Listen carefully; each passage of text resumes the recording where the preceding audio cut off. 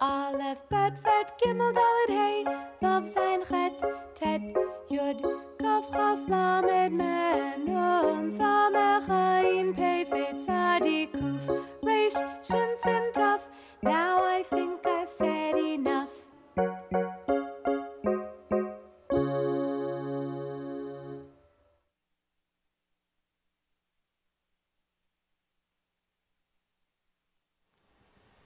Welcome to another lesson in our series From the Aleph Bet, a series for anyone of any age who wishes to learn how to read and understand Hebrew, especially the Hebrew that's associated with the experience of Judaism here in the United States.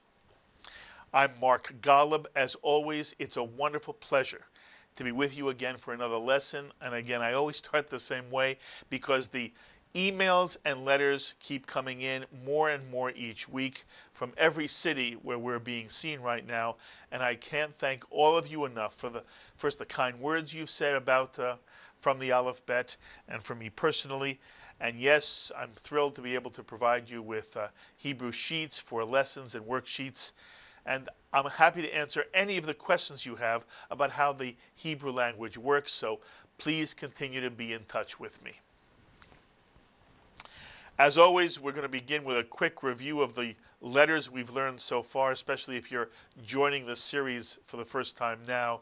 We've so far taught you 17 of the 22 Hebrew letters, and you see the entire Hebrew alphabet on the screen right now. These are the Hebrew letters we've learned thus far, beginning with the first letter of the Hebrew alphabet, the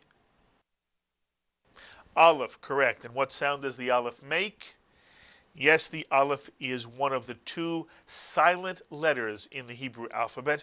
As the Hebrew language has developed, the Aleph no longer makes a sound. It is simply pronounced with the vowel that either goes under, on top of, or to the left of the letter Aleph. The Aleph is silent. The second letter of the Hebrew alphabet is the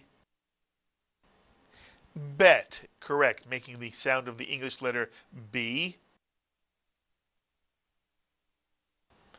The third letter of the Hebrew alphabet is the Gimel. Very good. What I call the galloping Gimel. It's the only letter with legs. And we have this galloping Gimel, the G, the hard G sound in English. The fourth Hebrew letter of the alphabet is Dalid, Mitsuyan. And some people see it as a swinging door. Dalid. And the fifth letter of the Hebrew alphabet, the letter Hey. Very good.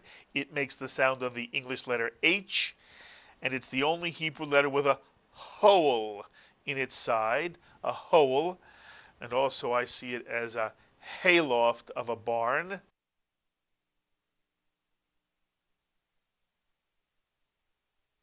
The eighth letter of the Hebrew alphabet, the letter Chet.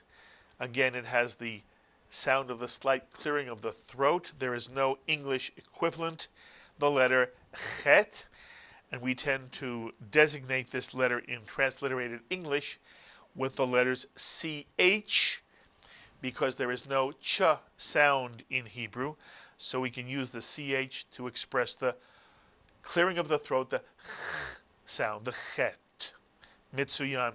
Also, we always point out to you the Chet looks very much like the Hey, except it has no hole.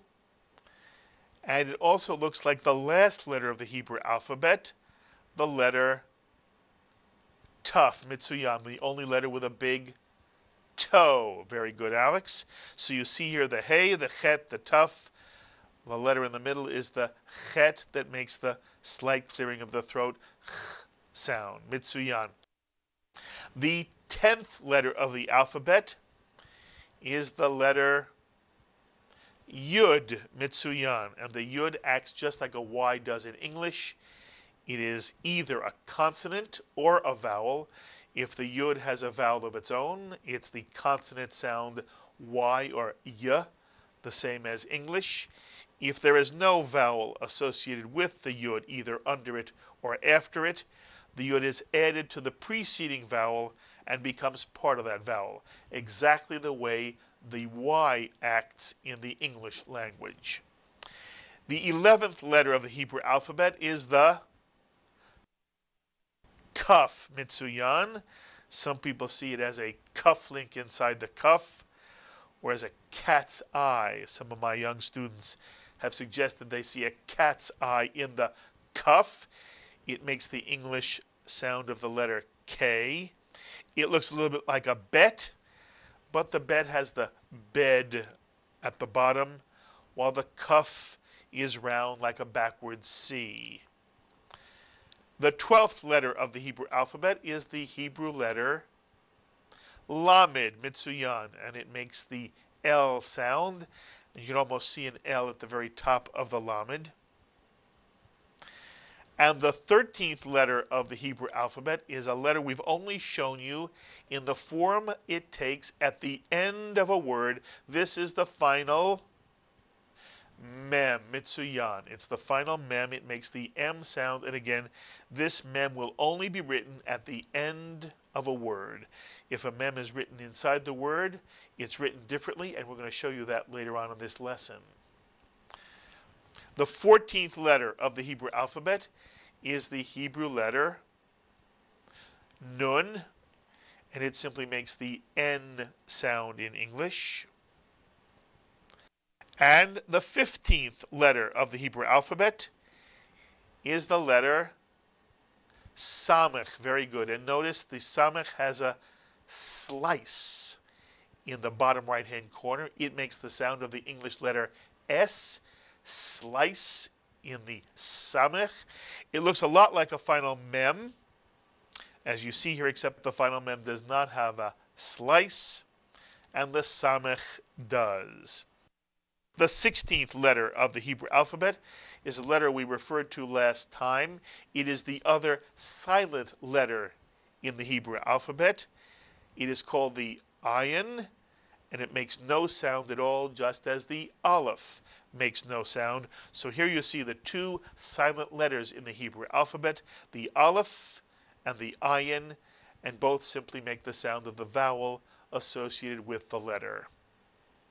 The 17th letter of the Hebrew alphabet we taught you as a family. First there's the Pei, and the Pei has a point in it. You put the point in the Pei, but if you take the point out of the Pei, it still is a Pei, but it's pronounced as the English letter F instead of P, and when it is pronounced as an F, we tend to call the Pei a Fei. But the truth is that the Pei and the Fei are the exact same letter, with or without a dagesh. With a dagesh, the Pei is pronounced P, Pei. Without a dagesh, the dot inside it, it's pronounced as the letter F. And depending on where the letter comes in a word, determines whether there is or is not a dagesh put inside that letter. But the most important thing for you to remember about Hebrew letters with or without a dagesh is that in almost every instance, the dagesh does not change the sound of a letter, and the letter is the same letter, whether it does or does not have the dagesh. And there's one more piece of the Pei family. It's the final Fei. And the final Fei is written as if someone grabbed hold of the horizontal bottom of the Fei and pulled it straight down below the line upon which letters are written. And most final letters in Hebrew do go below the line. And here you see the final Fei. And you will only see this final Fei at the end of a word. And so the Pei family is Pei, Fei, and final Fei. Mitsuyan. The 20th letter of the Hebrew alphabet is the letter Resh, Mitsuyan. And notice the Resh is round in the upper right-hand corner. It looks a little bit like a Daled, but notice the Daled is not round in the upper right-hand corner. And so the Resh makes the R sound, or when you hear Israelis speak, it's a slightly rolled R, similar to a French R. Ugh. So the Resh is the 20th letter. Here is the 21st letter of the Hebrew alphabet, the letter Shin, Mitsuyan. It should remind you of an ancient ship, the kind that Columbus used to sail across and discover America, the Nina, the Pinta, the Santa Maria, the Shin. And the Shin makes the sound of the English letters SH, sh, the Shin. And again, we already showed you the 22nd letter of the Hebrew alphabet is the letter Tuf, the only letter with a big toe.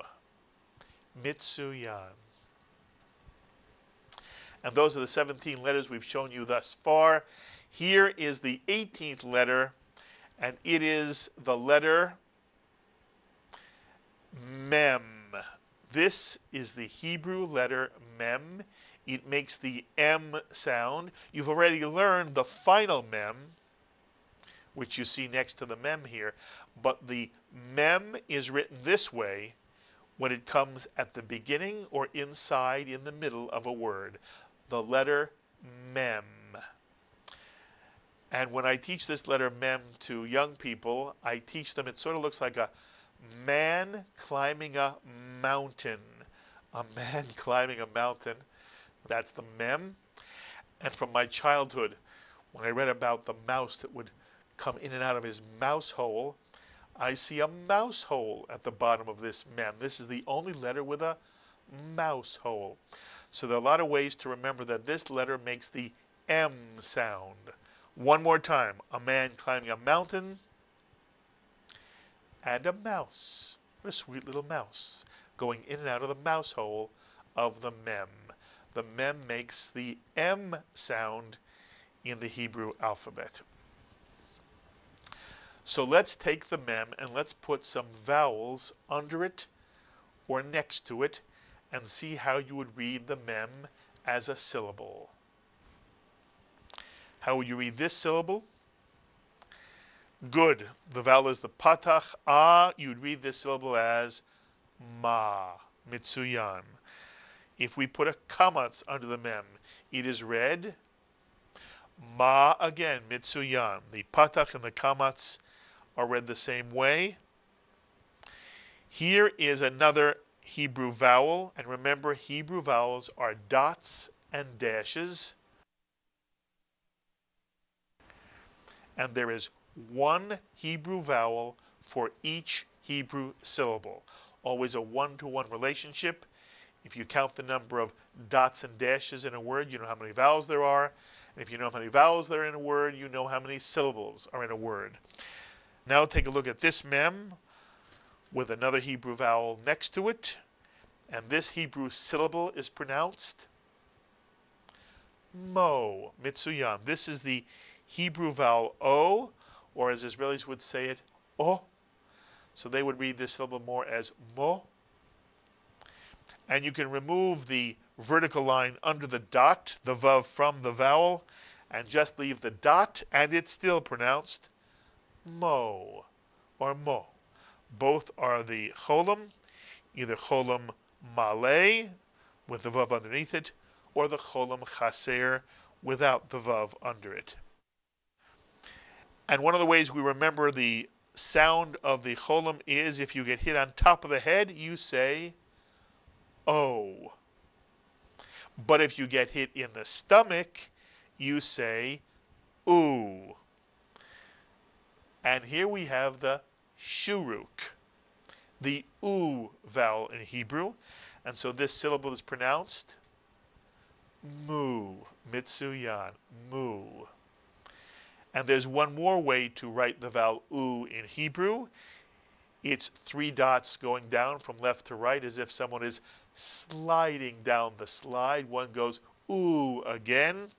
This is the kubutz, and you pronounce it the same way, mu. Mu. So there are two ways to express the vowel oo in Hebrew, and here they are, the shuruk and the kubutz. And then we have the dotted vowels under the Hebrew letters.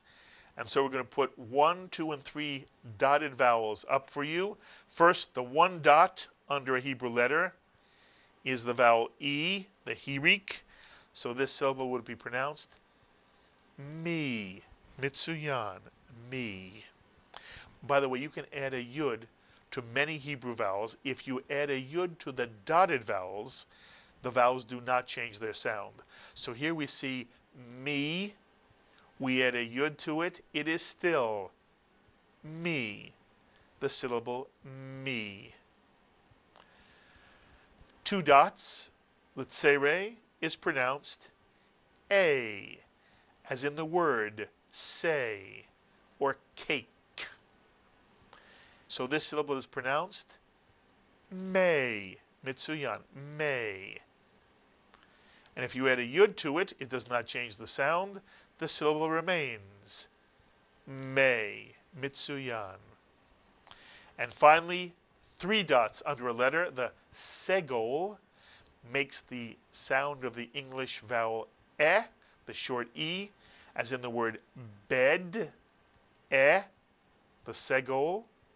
And this syllable, therefore, is me, mitsuyan. And you can add a yud to a segol. It does not change the sound. With a yud, this is still pronounced me. And so with the yuds in place, here are the 3 dotted vowels, me, may, and me. Me, may, me, the 3 dotted vowels. And those are all the vowels we've learned so far. And you can see the mem is one of the easiest letters to use. It simply makes the M sound in English. Here now are 2 Hebrew words, very easy Hebrew words, that are basically questions. This is the word we've just read as a syllable. It is me, exactly right. And me in Hebrew is how you ask the question, who. Me is the word who in Hebrew.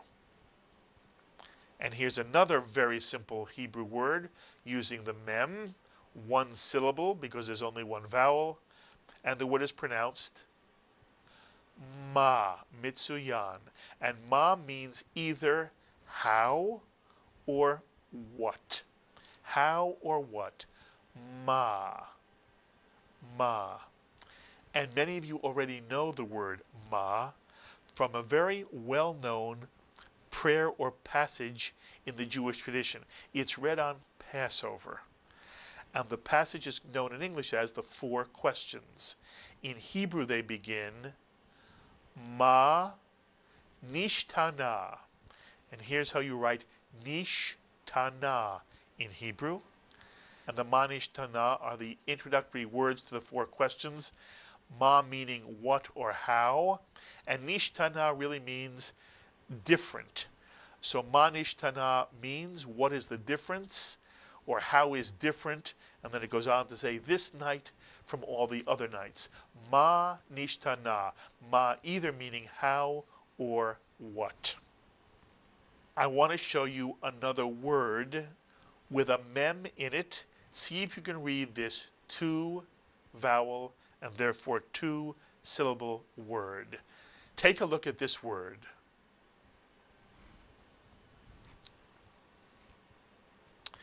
Can you read this word? 2 vowels, therefore 2 syllables, and the first syllable is show. Very good. And the second syllable is mer, mitsuyan. And the word therefore would be pronounced shomer, mitsuyan. And Israelis tend to shorten the tsere in certain words to make it sound more like a segol. So many Israelis would say shomer rather than shomer. But either way is correct. The word is shomer or shomer. And we've taught you that Hebrew words are based on 3-letter roots. Here is the 3-letter root of the word shomer. Shin, mem, and resh. And what does this three-letter root mean? It means to guard, to keep, to protect.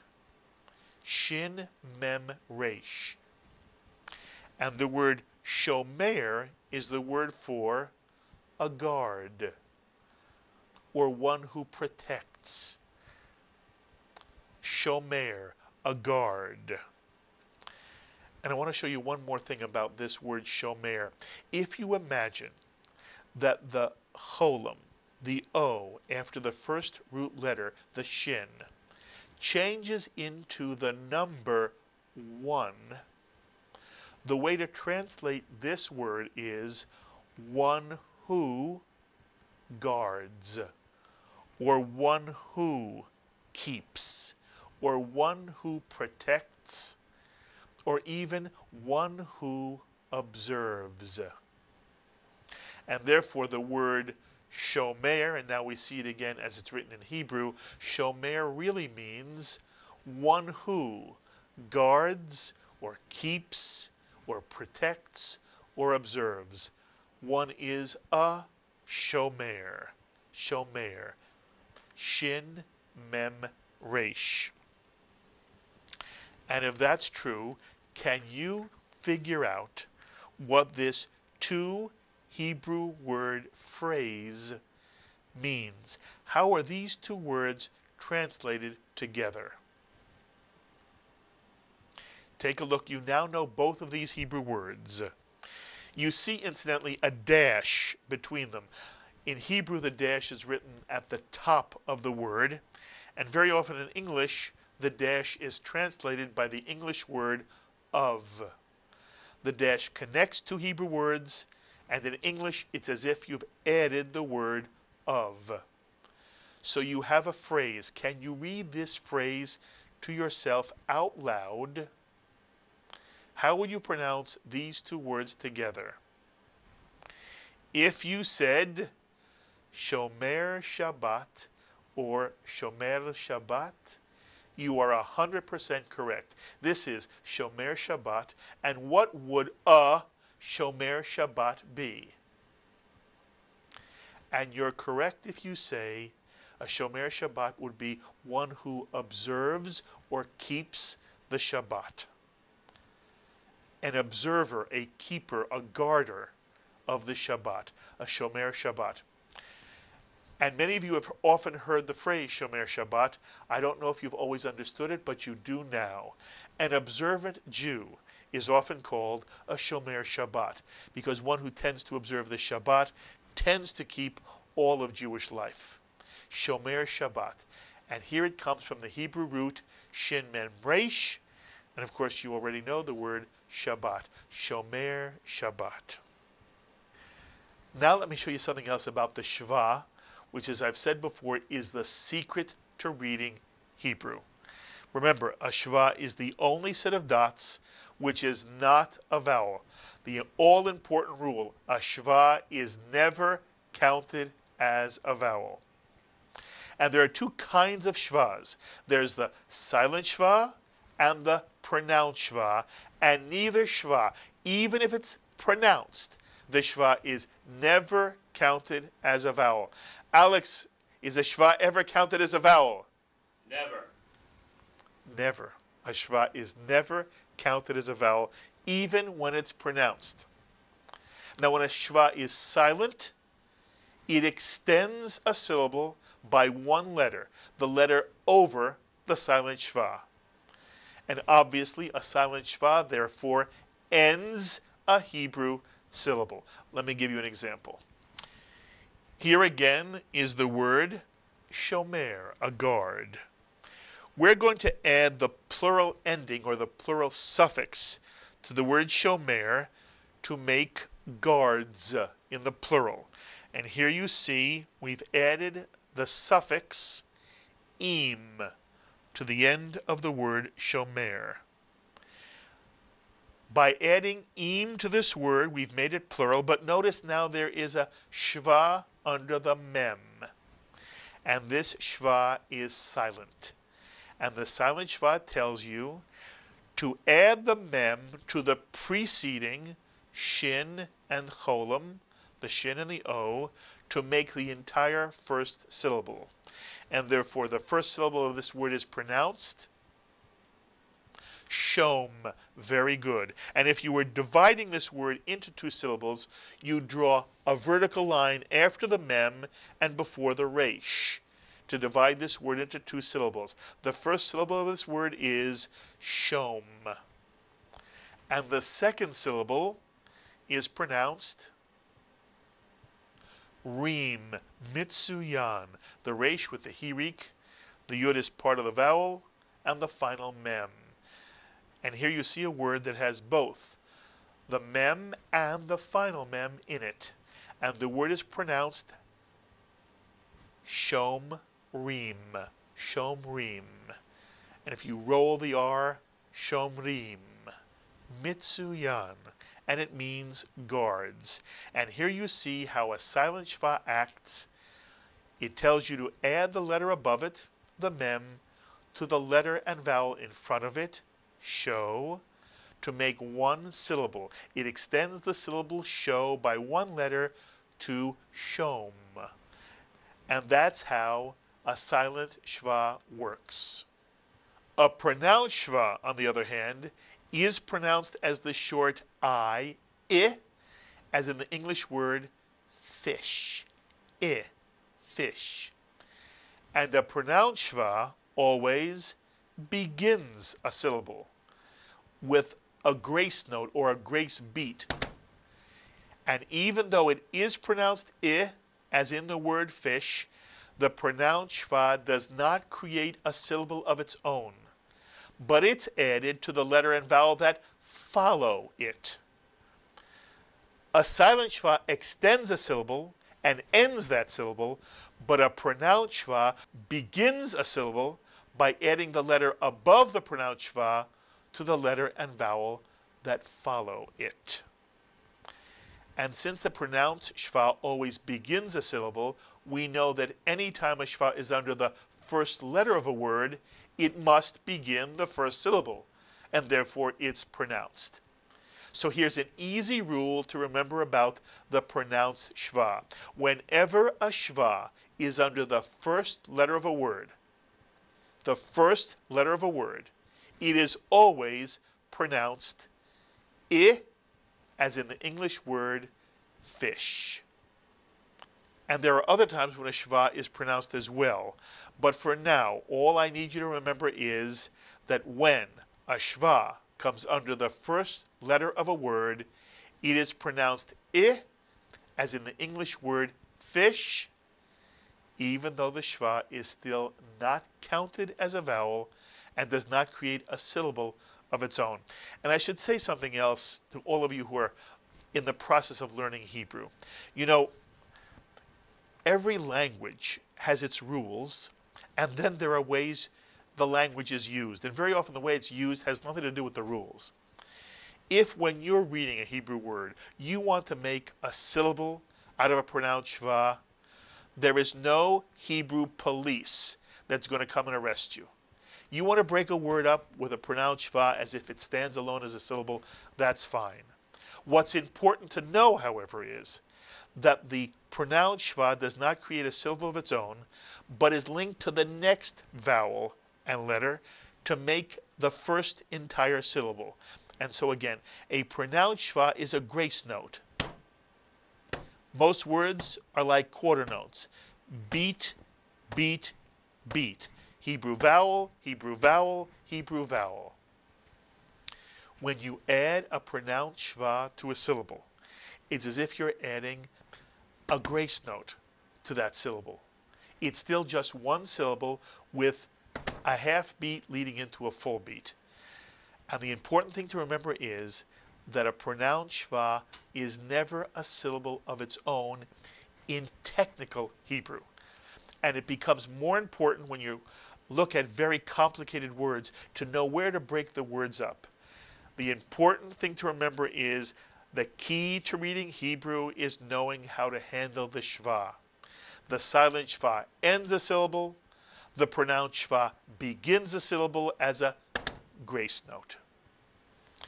So let's take a simple example.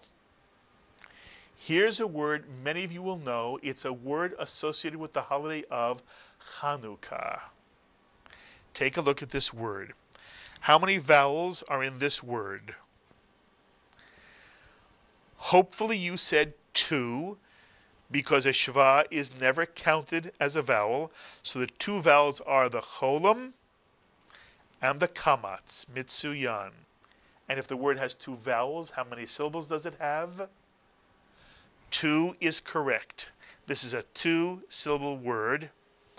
And notice that this word does have a shva. Is this shva silent or pronounced? Pronounced is correct. Why? Because it's under the first letter of a word, mitsuyan, and therefore obviously it begins a syllable. So what is the first syllable of this Hebrew word? If you said mino, you are correct. Mino. It's a 1-syllable word, even though in English it sounds like it almost has 2 syllables, mi and no. But it's not mi, no. It's really mino. That's the first syllable of this word. And the second syllable, easy, is ra, mitsuyan. So put the word together, and the word is minorah, mitsuyan, minorah. 2 syllables, minorah. And what does the word menorah mean? Well, it's built on a noun you already know. This noun here, do you remember this word? It is ner, mitsuyan, and ner means candle, very good. And menorah is a candle holder. That's all a menorah is, something into which you place candles. It holds a ner. A menorah holds the ner. And that shows you the Hebrew letter mem and introduces you to the pronounced shva. Let's look at the words you've learned in this lesson. You've learned the word mi, which means who. You've learned the word ma, which means how or what. You've learned the word shomer, a guard, or a keeper, or an observer. And you've learned the plural of shomer, shomrim, with the silent shva, shomrim or shomrim. Guards, observers, keepers. And you've learned the 2-word phrase, shomer Shabbat, mitsuyan, shomer Shabbat, one who observes or keeps the Sabbath. And again, it tends to be used to describe a traditionally observant Jew, a shomer Shabbat. If you say to somebody, are you a shomer Shabbat? It's the Jewish way of asking, are you an observant Jew? And I should mention, by the way, Jews don't normally call each other religious. The real question for a Jew is, are you observant? And the way to express that in Hebrew is, are you shomer Shabbat? And you've also learned the word menorah, candle holder, from the word ner, candle or candles. And I'll show you now one last Hebrew phrase, 2 Hebrew words you know. Can you read these 2 Hebrew words? Very good. Ma yafeh. And ma yafeh means how beautiful. And if you follow these Hebrew lessons on From the Aleph Bet, ma yafeh, how beautiful, how wonderful it's been. And you should feel so proud of yourself. You have learned so much of the Hebrew alphabet, and you've begun to understand how to really use the Hebrew language. It's not simply pronouncing syllables, it's understanding Hebrew as a language. You're doing just that, and I'm thrilled to be working with you on From the Aleph Bet week after week. I hope you enjoyed that lesson of from the Aleph Bet. And remember, you can download lesson sheets and worksheets for every lesson of the series free of charge. Just visit the JBS website homepage at jbstv.org and click on the program icon for From the Aleph Bet. And then click on the very first option, From the Aleph Bet, Hebrew Study Sheets. And for anyone who can send JBS a tax-deductible donation of $180 or more, we'll be pleased to send you the entire 20-program Series 1 of From the Aleph Bet on DVD, complete with a CD of lesson sheets and worksheets. JBS, expanding Jewish understanding, celebrating all things Jewish. Be well, my friends. Aleph, Bet, Ret, Gimel, Dalet, Hey, Vav, Zayin, Chet, Tet, Yud, Kaf, Chaf, Lamed, Mem, Nun, Samech, Ayin, Pei, Fet, Tzadi, Kuf, Reish, Shin, Sin, Taf. Now I think I've said enough.